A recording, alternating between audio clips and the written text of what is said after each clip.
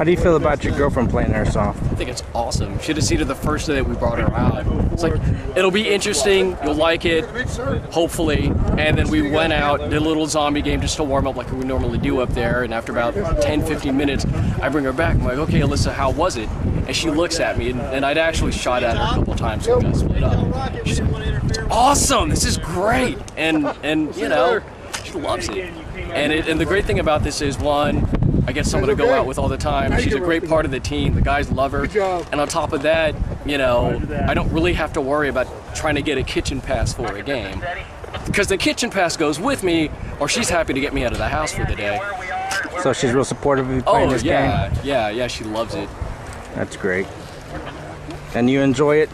Oh, definitely. I really like the game. I mean, it's really challenging. It, you know, pushes your mind, your body. You know, you have to think ahead and, you know, be prepared for anything that's thrown at you. And I love the game, and I love being outdoors, and it's awesome.